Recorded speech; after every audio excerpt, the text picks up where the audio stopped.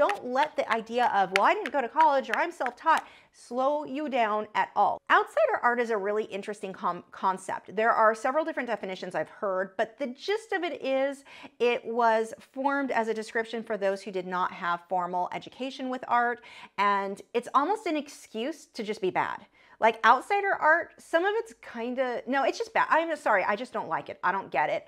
If someone likes it, great. But what it seems to be is this excuse, and I see this so often, it's for self-taught artists, somebody who wasn't trained.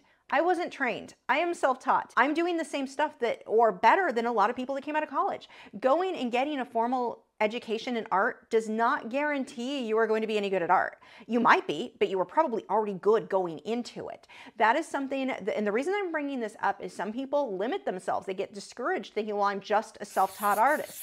That's not a bad thing. It doesn't really, it doesn't make a huge difference one way or another. Most of the most amazing artists, my grammar, my gosh, most amazing artists you see on Instagram, on wherever, online, on YouTube, most were self-taught. Some did have formal training, not that many. The vast majority of amazing artists out there are self-taught. Don't let the idea of, well, I didn't go to college or I'm self-taught, slow you down at all. This is one of the best times in history, I think, to become an artist because there's so many resources available to you. You've got lessons, Patreon lessons, $4 a month.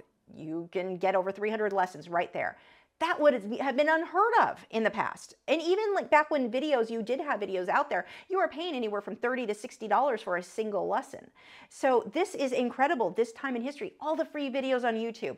We've got books. We have so many resources. You do not have to have a formal education. You do not need to go to college. That is not what's going to determine whether you're good or not. I know so many artists who went to college and they're terrible at art, like terrible at art.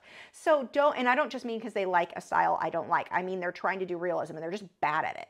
So that doesn't mean they can't be good, but going to college isn't the thing that's going to necessarily make the difference for you. So don't let this idea that I'm a self-taught artist, or when you hear the term outside art, it's so often an excuse, just kind of a cop-out of, I don't have to put in the effort and learn how to do this well. If you want to be good at something, if realism is your thing, if you're interested in it, but you're like, I'm never going to be that good, don't limit yourself by that. You're the one limited. You're the reason that idea is the reason you're not going to progress. But if you can realize I can accomplish anything, I can do anything, you will get better. When I learned, I didn't even have lessons.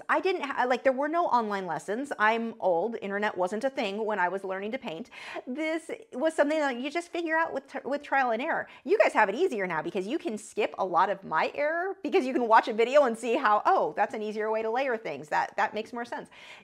There's nothing about being self-taught that should be holding you back. Like that concept isn't at all a hindrance to how good you can get.